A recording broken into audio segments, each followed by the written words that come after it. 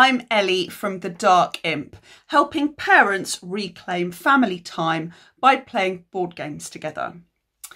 Now, when I was 23, I moved back home with my mum, except home had changed places. We used to live in Cambridge. I was born and brought up in Cambridge. And while I was away working on cruise ships in the Caribbean, she moved to Oxford.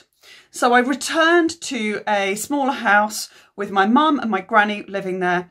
And it was just the three of us. We lived together and I knew what I was going to do a few months in the future. So this was in the January of 1999. And in the September, I knew I was going to go and train as a teacher. So I already had that planned. I got my place. It was all sorted. And I had this sort of 9-month period where I was wondering what to do. So, you know, I looked through the paper and thought, okay, what's going on in Oxford? What jobs are there happening? I'll see what I can find. And one of the things that caught my eye was Guide Friday. Now, Guide Friday is a sort of open top tour bus, a tourist bus that goes around Oxford. It's in several different places. I don't know if they still exist, actually. I think they may have been replaced by the big sightseeing tour red buses. But they used to exist in several cities across the UK. And there was sort of a beige and green bus. And what distinguished Guide Friday from other buses was that instead of having a sort of recording that you listen to in your own language, which is quite useful for tourists, you have a live guide at the front of the bus, at the front of the top deck, talking to you in real time and pointing out things that you can see. So I thought, okay, this job is perfect for me. I'd never lived in Oxford, knew nothing about Oxford at all. But I'd done a drama degree. I thought, I can stand up there, I can talk, I can engage people. I'm good at engaging people. So that's what I did. So I applied for this program, got into the program. There was a 6-week training course, which involved one night a week going and listening to lectures about Oxford, a whole book, like a massive manual that you had to look through and learn, really. Lots of facts and history about Oxford, architecture. You know, you really had to get to grips with the place quite quickly. But also on the weekends, we would have full days of going around on buses as a small group of 5 or 6 of us and doing different sections of the route each. So standing up with a microphone. Now, the first time and you don't really know what you're doing is absolutely hilarious. And this is really a game. And that's why I loved it. The game was, okay, look, we're doing the same route all the time. We don't ever deviate from the route. You know exactly what, and it's supposed to last about an hour. But of course, it's traffic dependent. Some days there's far less traffic than others, and your route might happen quite quickly. And other days you could be stuck for hours in one place or in multiple places around the route. And what you had to do as part of the rules really was to keep talking.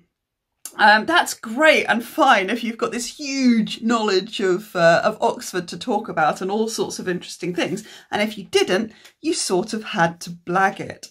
And that was where the fun was. So, you know, so when you were going around the town, you knew that at certain points you had to say, all turn to your left. There's the Sheldonian Theatre, or you can just see the Radcliffe Observatory through if you look now. Because of course we were in the bus, we weren't getting out and walking and we couldn't go up to things and have a look. Sometimes, and the bus would just keep going, sometimes you only caught a glimpse of things. If you look now, you'll catch a glimpse of the old city walls. So you got really used to when those moments were that you had to getting to look, but it was filling the space around the other things. So you could be in the middle of a story about something and then suddenly the traffic picks up and you find, oh no, you're supposed to talk about Christchurch now. And there was a bit where you're going past Christchurch College where you're supposed to be talking about Lewis Carroll. And then there were the boring bits where you're supposed to be talking about Francis Bacon or something, you know, when there's nothing much to look at. And there were times when things went wrong. I mean, it didn't matter if things went wrong during training, but there were times after training when things went wrong, and particularly early on. And I didn't do it for very long because, to be honest, the excitement was the sort of the training and the getting it, you know, to getting started and learning how to become good at this game. But I did do it for a little while. And I remember actually there's one story which has kind of gone down in family lore about because when you go past Oxford Castle, you're supposed to talk about William the Conqueror and the Norman Conquest. And I was just going on and on about Norman the Conqueror. And so now people in the family always mention Norman the Conqueror to me. And, you know, there are other times when I got the names of the Oxford University terms mixed up. They're Michaelmas, Hilary and Trinity, and I get them mixed up and make up names for them. And by and large, you kind of got away with it because almost everybody that was on the bus was a tourist. So it was just this game of how long can you talk for? And I remember on one tour, we got stuck for hours and hours on High Street. And that's where a lot of the colleges are there. And there's usually it goes reasonably quickly down High Street, and it's better now because they've changed the traffic. But yeah, this one time I just ran out of things to say, and quite a lot of the people just got off because of course it's going to be much quicker to walk. But there were a few people that stuck with it through the hours on this on High Street, and I had to keep talking. So I was talking about all sorts of things, nothing to do with Oxford, all sorts, you know, interviewing people on the bus and trying to keep the chat going. So it was really a game in, you know, how long can you speak for, a bit like just a minute without hesitating or deviating. Well, there was a lot of deviation. How can you keep talking and show the things you need to show at the right times? Can you keep saying things that are interested and keep people on the bus? It's a game, and that's why it was exciting.